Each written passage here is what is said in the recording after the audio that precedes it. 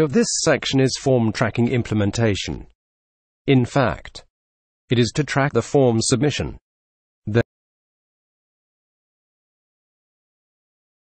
There are two prerequisites for form submission tracking. The first is the code structure. The structure of the form is required. The second is if the type of the submit button is the type of submit. The form tracking implementation can only be done if the above two conditions are met. The form needs to be submitted correctly to trigger. Suppose I want to do form tracking implementation for this place, which is actually to do form tracking implementation for subscription functions. Visitors enter their email address in this place, and then click subscribe to submit. Let's first look at whether the code structure meets the two requirements above. Right-click. Click Inspect. Wait a moment. The page is not displayed yet. You can see here is the structure of the form. Here. Button subscribe is the type whose type is submit. Let's set this form tracking to conversion, which is evers. Now go to Adobe Launch to set it up. Click Rules. Create a new rule. Name it Subscribe. Then click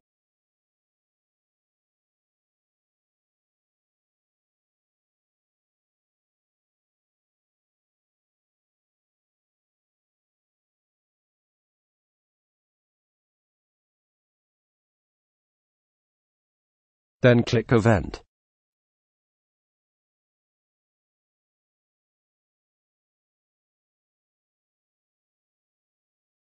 Select Submit for event type.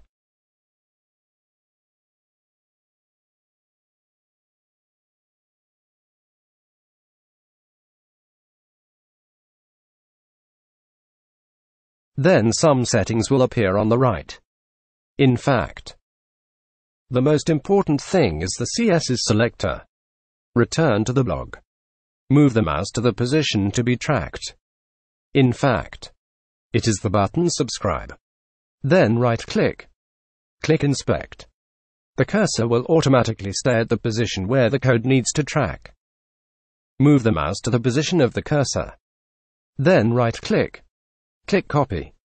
Click Copy Selector. Then return to Adobe Launch. Paste it in. That's it.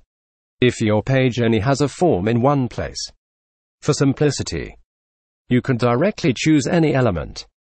But the premise is that it meets the two requirements mentioned above. We choose any element directly here.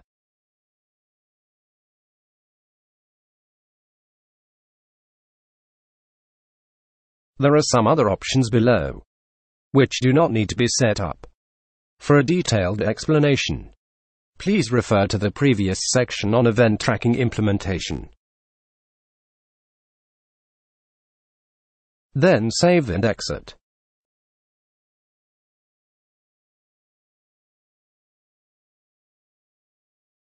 Then click Action.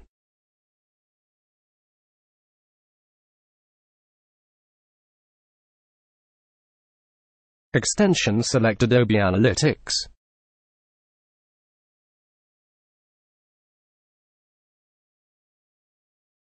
Select Set Variables for Action Type.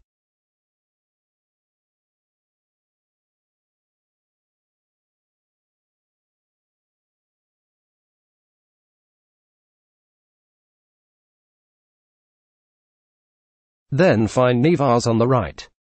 To use Evers, you also need to look at an Evers in Adobe Analytics.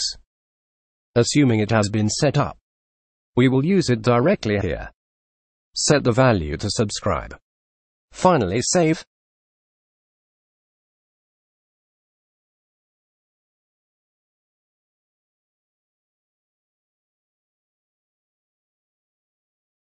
Then create a second action.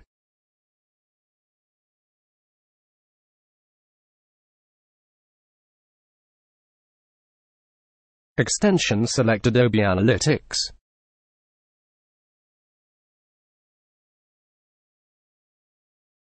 Select Send Beacon for Action Type.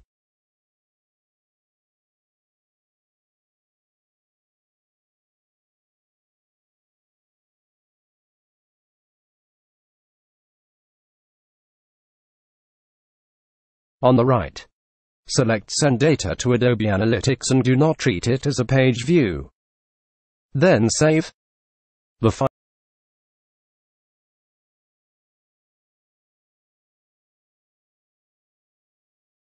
The final effect is this. The final step is testing. Publish the settings to the test environment.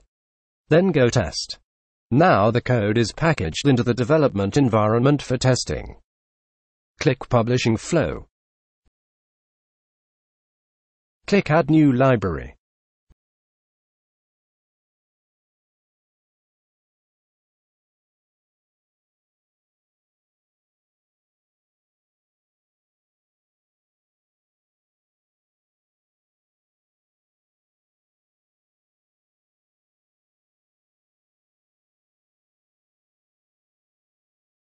Then click Save in the upper right corner. Then wait a minute until a library appears under Develop.